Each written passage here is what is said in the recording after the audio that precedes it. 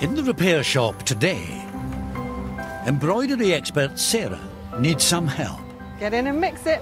Me, mix it? Yeah, you're taller than me. To revive a hand-stitched masterpiece. Look at that. Look at that, that's now the last bit's the best. That is really cool. Yeah. And it's a family affair as the Fletchers work together on a gentleman's shooting stick. Looks professionally made, doesn't it? Well, of course, you made it. It's beautiful.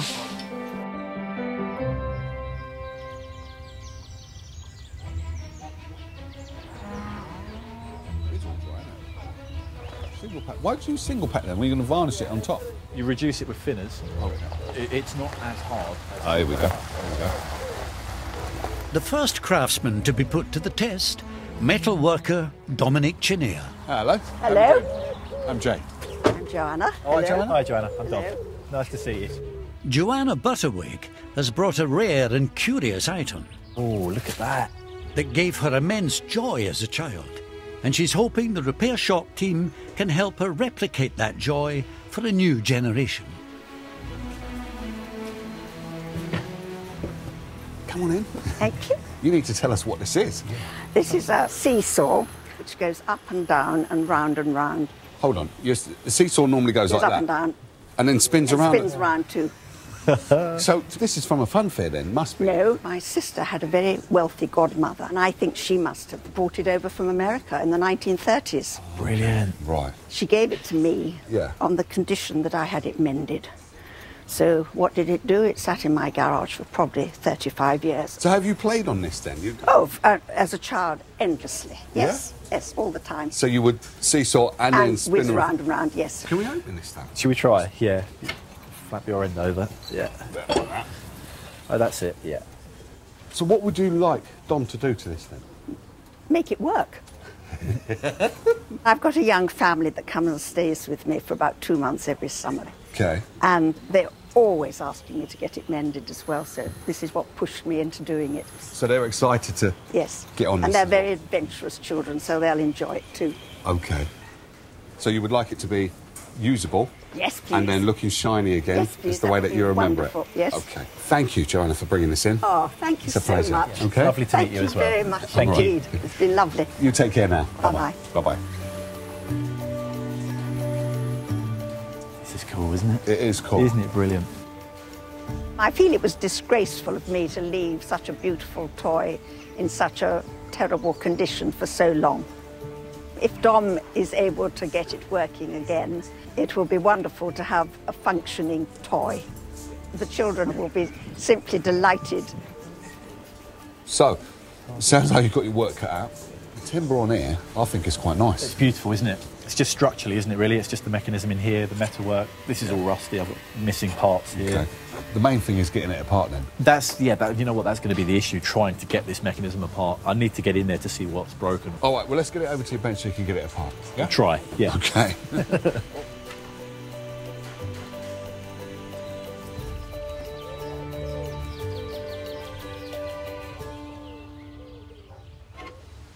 So this main central hub is my main headache, really. It's holding the whole thing together, and it's also the mechanism to make it spin, which it isn't at the moment. I'm hoping that this main bar, if I can get this pin out, should just drive out that way, and that one pin is what's holding these two arms on. So if that comes out, then I'll be left with the main hub and two arms, which will be ideal, because then I can put these to one side and just deal with this main central section.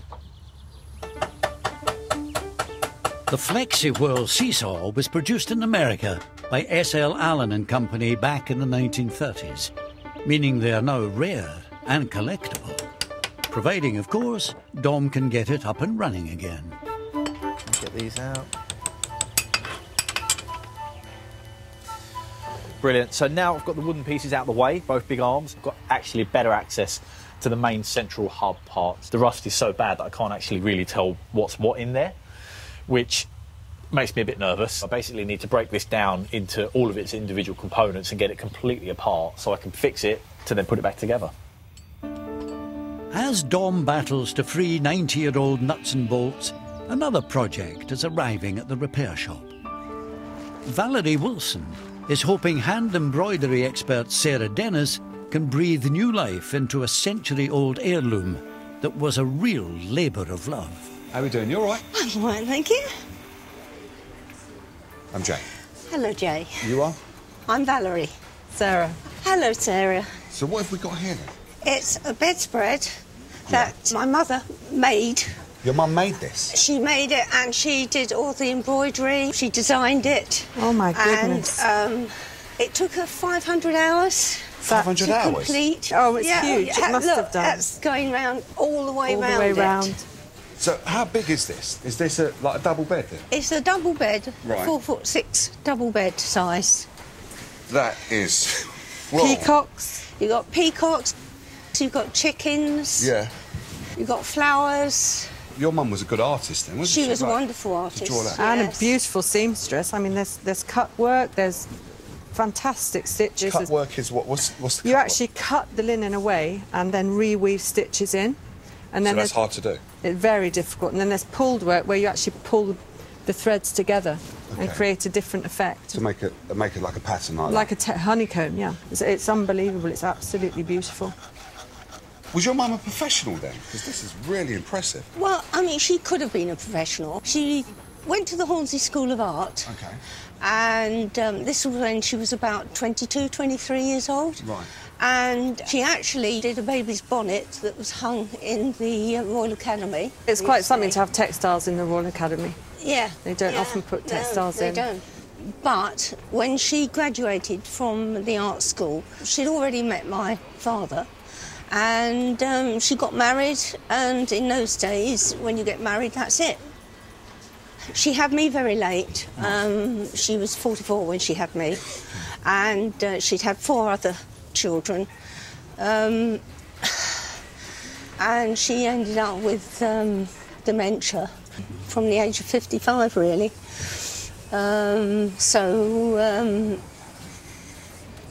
You know, I didn't have a long. Yeah. But what I have got It's this beautiful what I've bedspread. got, and her wonderful embroideries that she did. So why have you brought it in to us? What would you like us to do? Well, occasionally I did use it on my bed, Right. and it must have got caught underneath one of the legs or something, and without thinking, you sort of pull it, and then you... and I suddenly found that is what had happened. But this is nearly 100 years old, isn't it? In 4 years, it will be 100 years old. So it's not too bad for a 100-year-old, is it? Really? Well, no, I suppose not. And it has to be said, I've never dared to do anything in the way of cleaning or anything. So Right. there's bits, you know, stains and things. Stain. What's that, a pen mark? Great. Does it look like I don't biro? know. It does look like biro, doesn't it? But I just don't know how it happened, actually. If we're able to get this restored, It will mean the world to me, because she was such a wonderful woman, and it gives me a warm glow to know that she has done something that is so incredible.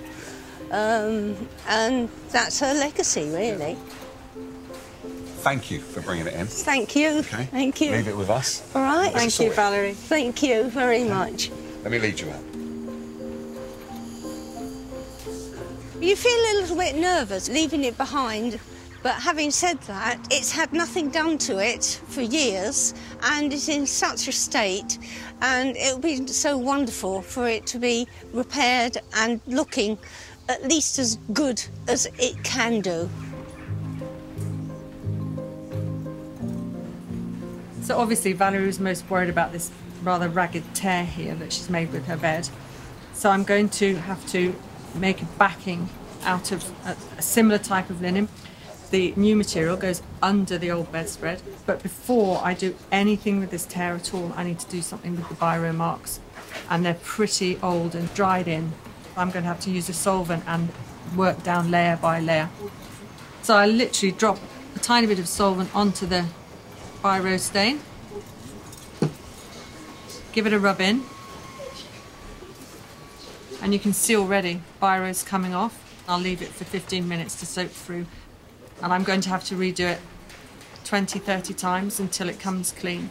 So once we've got rid of the biro, I can wash the whole bedspread, and finally I have to re-embroider it. Valerie's mother was a very, very talented lady, so this is not going to be an easy job.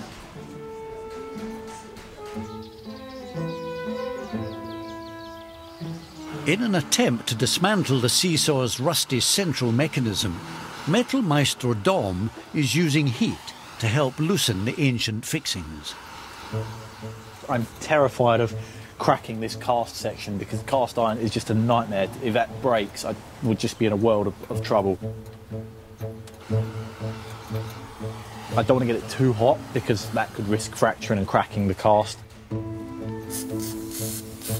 I'm putting so much pressure leaning on this. If that's all seized up in there, it's just there's a huge risk that something's going to snap or something's going to break.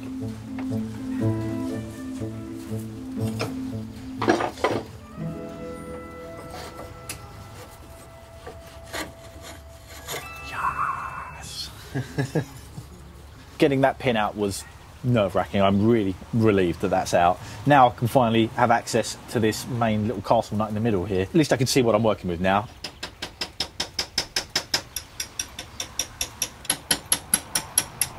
Brilliant.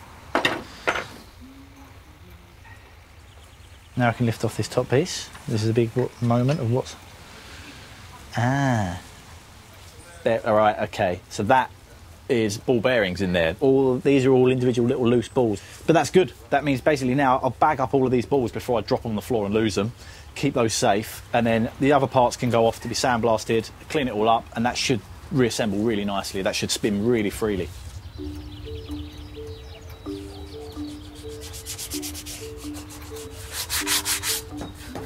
I've got all the wooden parts separated from all the metal parts. Now it's just time to sort of get stuck into these. I love the paintwork. It looks beautiful. It's the original paint, really nice. Unfortunately, the paint is just a bit too far gone on the seat and the handlebars.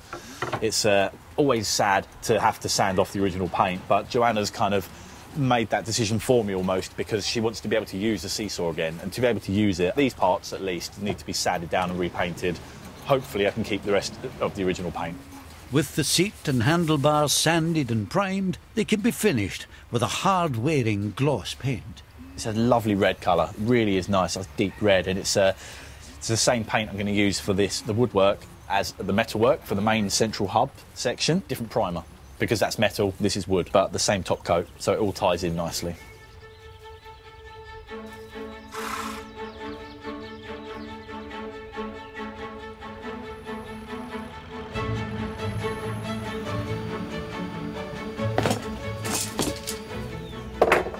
So I've got all the steel parts for the seesaw back from sandblasting now.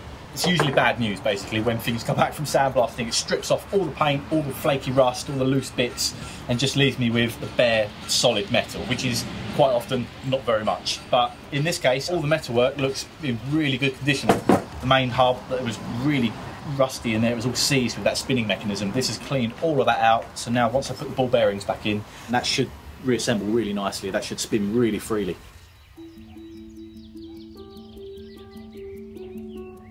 Next, a memento from a special father and son project. Brian Greaves is hoping leather expert Suzie Fletcher can preserve his treasured possession. Hello. How are we doing? I'm Jay. I'm Brian. Hello, Brian. I'm Suzie. Lovely to meet you. That's nice. This is my father's shooting stick. What's it used for then? People out shooting use them when they'd like a bit of a rest, because, you know, you fold it out and you've got yourself a seat. Yeah. So it's like a portable chair? Yeah. Okay. Yeah. Nice. So how come you've got this then? Well, it belonged to my father, John Greaves. Okay. So my father was probably the most knowledgeable Dickens expert in the country, and even the Oliver Twist film, the first musical one, they had him on the set. And he lectured all over the country, and in fact all over the world. Yeah, yeah. And during these talks he would become the character. It was amazing. You'd read a passage from the book and you'd change his voice and you'd change his whole demeanour and character. He looked like Pickwick anyway. But he wrote several books on Dickens. Really? I had a very, very memorable and moving almost trip with him when I was a young man. I was a photographer, and I went round the country with him, photographing Dickens sites, places that are in the books. Right. Like Hampstead Ponds, which is in Pickwick papers. Right. But he had a very bad leg, and because we were standing around a lot, you know how long photographers take taking things, he used this to have a rest while I was doing the work. But he was a wonderful man. So you two had a good relationship then if you went touring around? Yeah, this is why this has an importance, because this was a special time and it brings back, you know, memories. Yeah. So what would you like us to do to the stick? Well, it would be absolutely marvellous if it could be made usable again. Okay. One, of course, it would be marvellous because of the memories it brings back. Yeah. But two, it would be jolly useful. Absolutely. In fact, as you can see here, obviously this all needs replacing. It would be nice if it was possible. This is an adjustable device, so you can tension the seat and adjust it. But the one on this side was missing when I got the stick, and I just made one out of a bit of wire, but of course that isn't adjustable. So it'd be nice if another one of those could be put in. It'll be a challenge, I'm sure, but I'm looking forward to getting started on it. So thanks so much, Brian. Yes. Thank you very much. I think if my father was looking down now and he saw what was going on with the shooting stick, he would be amazed and very proud, really, that I was taking this trouble and that it did invoke these memories of a wonderful time we had together. So what have you got to do on this one then? What this needs is the webbing needs to be replaced because it's rotten, and this is all covered with leather. Right. And also, obviously, the leather goes around the handles here. But the one thing I'm a little out of my depth with is this tension spoke here. We need a new one on this side. Well, you know we're going to get on that. I've got to get your brother on that one. Okay, that's a good idea. Right. Yeah. So why don't I go ahead and start stripping this down? Okay, and I'm going to order you the materials that you need for that. Okay, perfect. Thanks so much, Jay. No problem.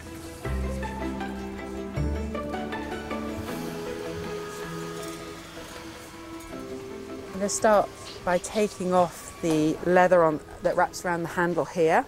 It's literally just peeling off in my fingers. The seat mechanism is really very clever, and this is the repair that Brian did, which has worked, and that's great, but I'm just going to have to remove this metalwork as this will be replaced. Just open that up. Slide that off. So that's lovely. Now I've got this piece taken off, I'm able to use this as the pattern for when I come to make the new seat. I just need to take this over to Steve and ask him sweetly if he'll make me a replacement spoke. Hiya. Got a favour to ask. Right. Right, this is Brian's walking stick. And this is a tension spoke that you can use to adjust the tension on the actual seat. Right. And this is the one that Brian made up, and we would like a new one made. Well, another one of those? Yes. But there is a problem because I also need the stick. I need to cover this with leather. So how quickly can you get that done? I'll do it straight away for you. Oh, you're a superstar. Okay. Thank you very much. Cheers.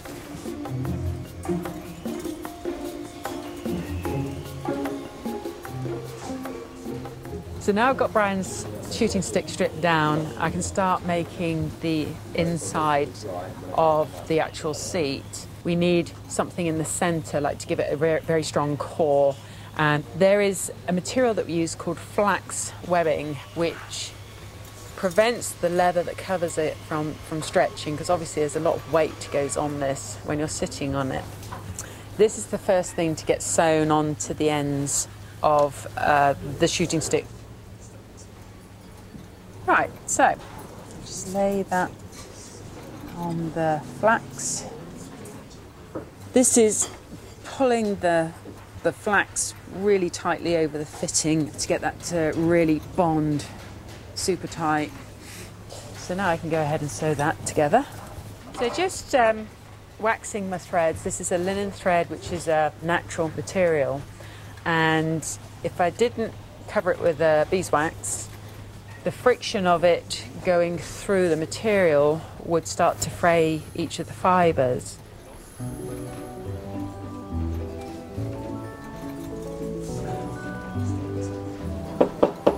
Nice tight seam we've got going there.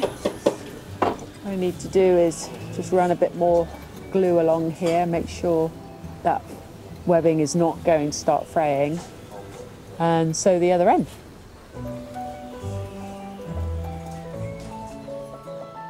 Outside the barn, it's laundry day for the century-old embroidered bedspread. Having removed the ink stains, Sarah must now gingerly hand wash the delicate linen. So what I've got for you, we're going to wash in this one. Yep. And I gathered you might need to rinse it as well, dear. I do need to rinse it. Look at this. I've got a lovely mangle. And an old mangle. Sorted. Brilliant. So now what we've got to do then? Yeah, we've got a clean drum. Yeah. And we need to put in some pure soap. Okay. And that just goes in like that. And then literally water softener. What do we do now then? Get in and mix it. Me, mix it? Yeah, you're taller than me. Okay. That's fine as long as it's mixed up. So now we just put it in, but really gently. Right. Now we have to leave it for a little while. That's the washing? Yeah. When I used to wash my shirts, I used to get the collar like that. Yeah. And proper scrub it. You can't. You just can't do it. A, it's old linen, and B, you've got all the embroidery on it. I thought we were going to wash this. No. You got me out here under false pretences. Wow. We're putting it in there to just wash out all of the soap. Yeah, and just rinse it off. And then we leave that in there for how long? Well, we can change it now. So just let the water drip out Yeah. as well. That's it. Sure you can manage that? Yeah, I can just about. Before the excess water can be squeezed out of the bedspread, it's wrapped to prevent any marking from the mangle. Okay, so let's fold this to this. Yeah. So we're going to have to go around the other side of the mangle. Off we go. Yeah? Yep.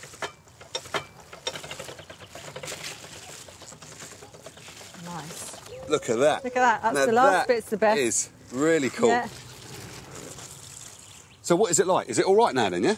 Yeah, it's much drier, so we'll hang it out on the line. Okay. So gently, if you go that way, and I'll feed it to you, as it were. Yay! That's cool. We're done. With the bedspread clean and dry, Sarah can begin work on patching the damaged sections. So before we can even start repairing the bedspread, we have to make sure that the fabric I'm using is the same colour as the bedspread, and as you can see, it's white. So we tea dye. We actually dye it with tea to make the white go into a sort of antique-y linen cream colour. And I've decided from my samples there that I need 2 litres of hot water, just as if you're making tea, and it's a bit like a chemistry experiment. I now put the tea bag in for a minute, and then I take the tea bag out because I've got the colour that I want in that water. If you keep the tea bag in, it'll keep getting darker and darker and darker, and I don't want that. So I'm going to put those in now, making sure all of them stay submerged. So I'm done, and as you can see, it's going to come out just the colour we want. So I'm going to pop that back in the jug, and I'm done. With the patch now the perfect colour to blend invisibly into the bedspread, Sarah can start stitching it on. So I've pinned the bedspread onto the new linen. The new fabric is underneath. This is obviously the bedspread on top, and that's the area I'm patching. And I'm using what's called an invisible thread. It's a very, very, very fine polyester thread, so that really not much of the patch can be seen.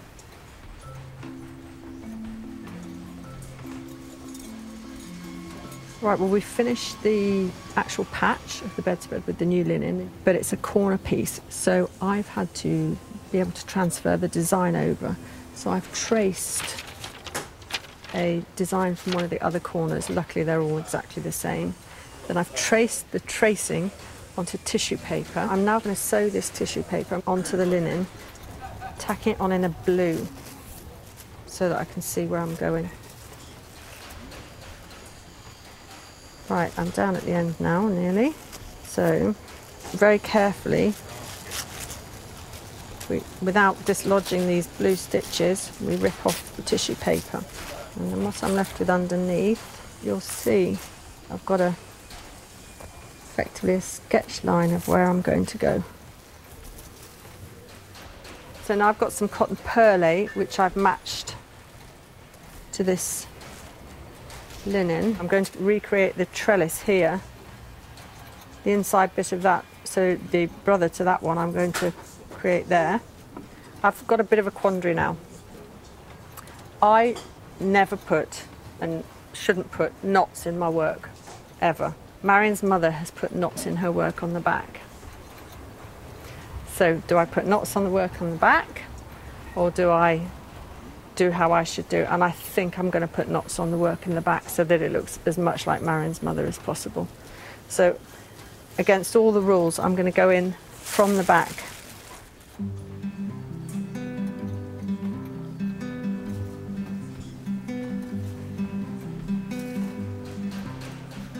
So I've got quite a lot to do, but it's fun anyway. It's great.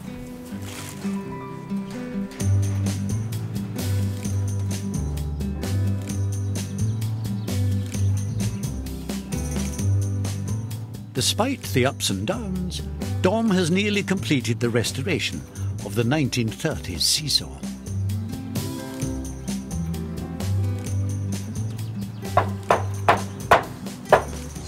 You're making a lot of noise out here. I know, sorry. Hey? Yeah, I know. Just the final assembly now of the seesaw. It's looking smart, no? It is looking smart. You have cleaned that up well. It's coming together. Just blimey, look, you've already done one side already. Yeah, steaming ahead with one side. These are going to end up sitting out here. This is all very nearly there now, but just lots of little fiddly nuts and bolts. Okay. If you don't mind giving us a hand. Okay. I hold that. You're going to poke that through the holes. We'll line these up. Oh, that goes in the middle. This is proper fiddly. Yeah. This is I'm so glad you're here, Jay, because I don't even know if we can do it with two of us. Let me do this. All right. I'm not sure. All right. So that's got to go through this hole, through those two in the middle. Through there. Right, let me spin it. There you are. Thank you. Cool. Perfect. So basically... So hopefully now, if we let go, that should... Look! Yes! Well done, man. Brilliant. That is cool. Look! But that, just hold it. Yeah. Does it spin as well? I really hope so. It should do. Oh, over there. Isn't that cool? That is very cool. Look, it goes up and down, round and round. The younger ones in our family are going to really enjoy this. It's brilliant, isn't it?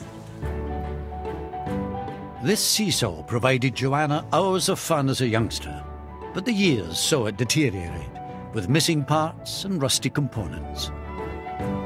But hours of patient endeavour by Dom have revived it, ready to be enjoyed by a new generation. Oh my goodness, great unveiling. Hello. Hello. How are you? Hi. I'm Jay. Molly. Your name is? Molly. Molly? Betty. Betty. And you are? Daisy. Daisy. And hello again. Hello, how you doing? You all right? Yes, fine. Who have you brought with you then? They're very dear family friends who I've known all their lives, and Daisy I've known all her life. Oh, Daisy. So, have you had a go on this when it was working? No, it's always been broken. It's always been broken. Oh, it's always... Oh, you've seen this before as well then? Yeah, in the back of the garage. It's just like...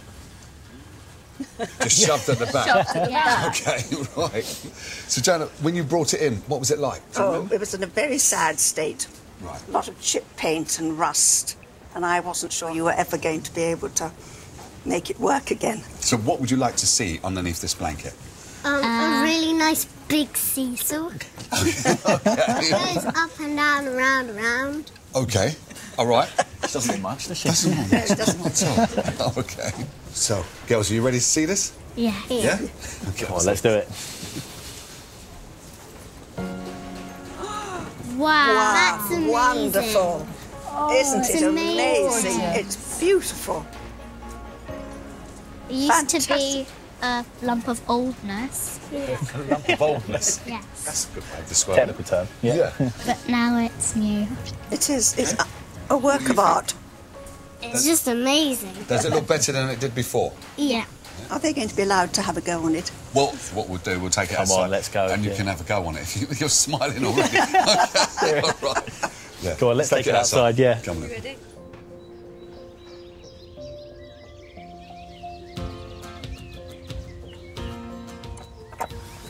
Oh, they're keen. All right. They're on. They're on. Just make sure you be safe, girls, yeah? Yeah. And go round and round. Push it. Oh, isn't that wonderful? That's so good. Try and fly, try and fly. Oh, very good. Children, didn't they? My legs are too tight, so twisted. Yes. That is perfect. That's perfect. That's it, yeah. Oh, it's wonderful. My children played on the seesaw, so it brought back memories of that. Did you play on And the seesaw? myself, of course. I could never imagine it being that fun. It's so fast. It's all the way around.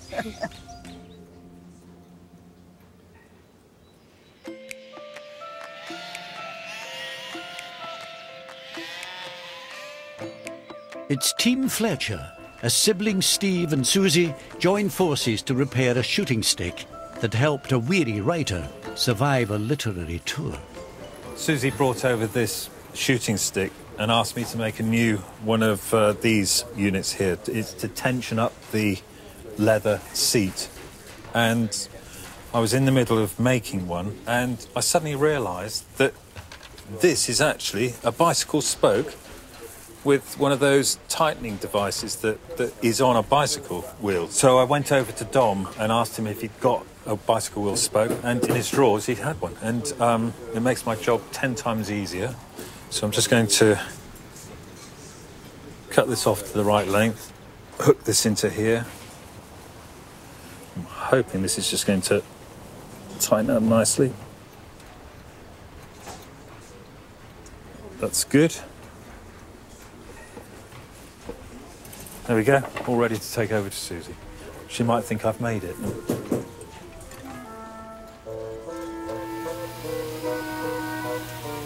There you go, what do you think of that? It looks professionally made, doesn't it? Well, of course, you made it. It's beautiful. Absolutely beautiful. I've actually taken it out of one of Dom's drawers. No. Yeah. Naughty, naughty boy. It's an actual bicycle spoke. Okay. Yeah. Oh, brilliant. Okay. Perfect, thank you. Okay.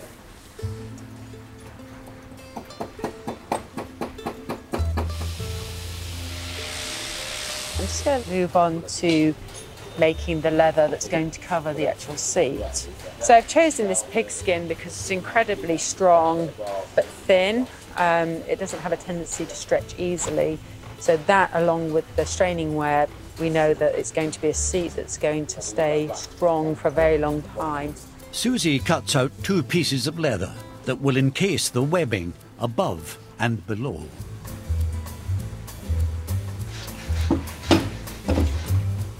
This is all looking good. So I'm just going to start gluing it.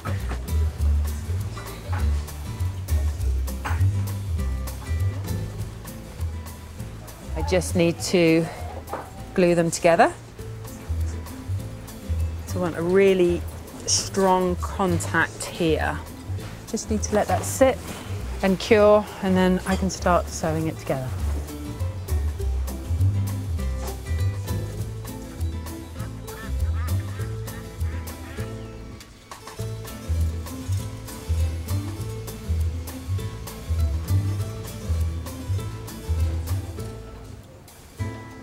Good. Really happy with that. With the seat finished, Suzie can turn her attention to the handles.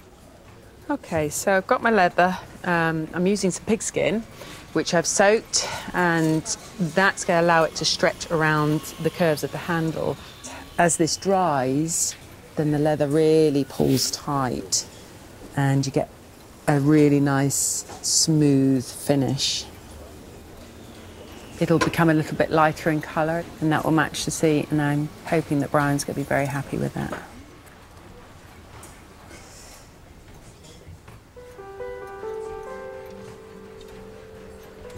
After hours of meticulous hand embroidering, Sara is putting the final few stitches onto the bedspread, first created in the 1920s. Last stitch in, tiny last stitch there. Really satisfying coming to the end of that. So it's all done now. I just need to weave in at the back. So once that's pressed, It'll look much more like the original. And hopefully she'll be really pleased. Hopefully she won't see it. That'd be great. She has to look for it. Hoping Sarah's expert artistry has managed to repair her beloved heirloom, Valerie is back to collect the piece her mother created nearly 100 years ago. I've missed not having it about. Everything that is left of her is those embroideries. Hello. Hello. Hello, Valerie. Hello. Yes, thank you. Hello, hello. Hello. So you excited? Very, yes. So what are you hoping to see here? Repairs. Okay. Beautiful embroidery. And clean and in a decent state again. Okay. As Mum would have wanted it. As Mum would have wanted. Mm-hmm. Should we show her? Yeah, let's.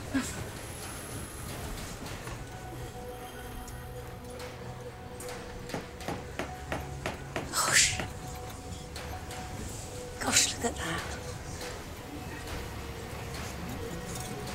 Have you spotted the repair? No.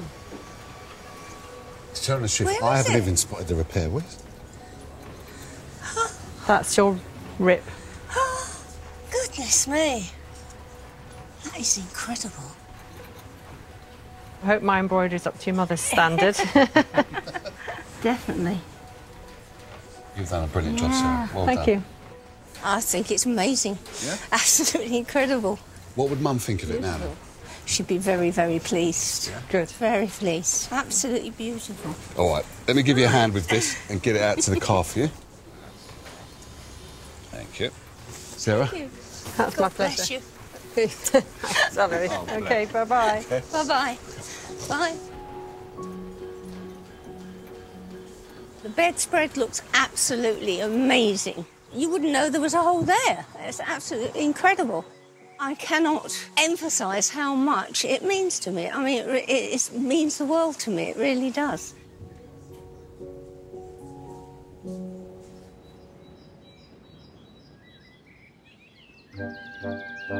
With the bedspread safely on its way home, Suzie is also in the final stages of her assignment, attaching the new seat sling to the writer's shooting stick. This is always a really fun time because I get to see the final result. So we come through the handle portion, put the spoke through. So just going to screw this little cap piece on. And then, so when you're going to use it, you just pull the seat open like this. And there it is, nice and secure, nice and tidy, ready for me to give to Brian. Can't wait to see his face. Eager to see what Suzie has achieved, Brian is back at the repair shop, today accompanied by his wife, Hazel. I've come to collect my shooting stick, which belonged to my father.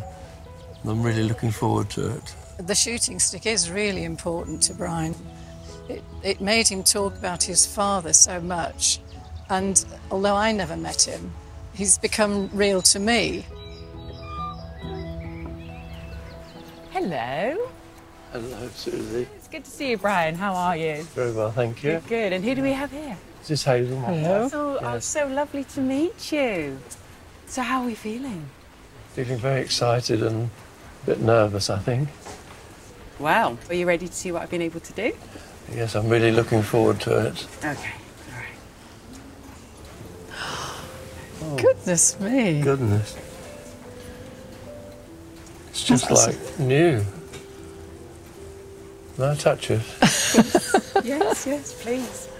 It's beautiful. It's absolutely beautiful. Open it up.